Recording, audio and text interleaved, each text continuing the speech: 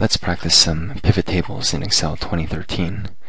Now you can actually download this pivotTable.xlsx from hoodandkim.com/share. So you can find, if you visit here, you can actually download the pivot table by typing in pivot table-table.xlsx. So this is the actual website address. Alright, now that you have this pivot table, we go to Insert and you go to Pivot Table. This is a very powerful feature in Excel and is used a lot by accountants. So the pivot table, the data range, is going to be my actual table. You can just confirm that it's all highlighted. Notice how pivot table information almost repeats. So the idea of a salesperson, Karen Lee has a number of transactions. She made a sale in India, and that's the region that she's sold it to, whereas the account number is just like a transaction number. There's the amounts for each month each sale is made. Okay, so we have the actual table. We're going to click on New Worksheet, click on OK. And once you click on OK, you can see that we created a new sheet and we see some pivot table fields on the right. Now if I click everything, what ends up happening is you get all that information summarized in a very complicated table. But the nice thing about pivot tables is that you can actually choose just the information you're thinking about. So for example, if all I'm interested in is how each salesperson did, I'm going to unclick on country, account, and month. And you can see that Cindy Edwards has made $3,700 in sales, whereas other salespeople made either more or less. Now the nice thing about pivot tables is not only can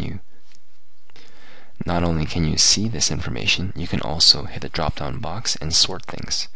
So if I sort options, you can even sort by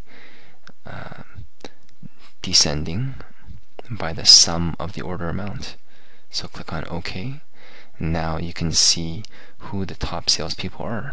Charlie Niagara deserves some Employee of the Month award, and this is the way it goes. And depending on your philosophy of who you should fire, maybe this person needs to be let go. All right, let's.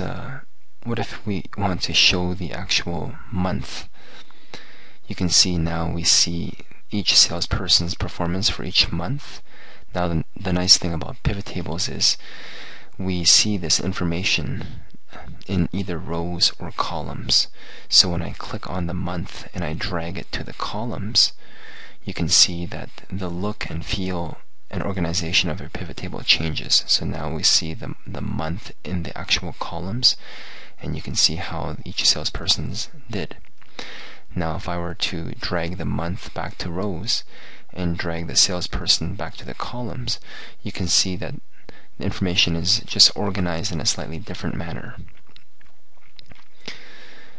And it really takes a lot of practice playing with these options. If I chose country, and I'm not worried about the salesperson, I just want to know how each country did, you can just focus on the country and the order amount, and you can see that we can sort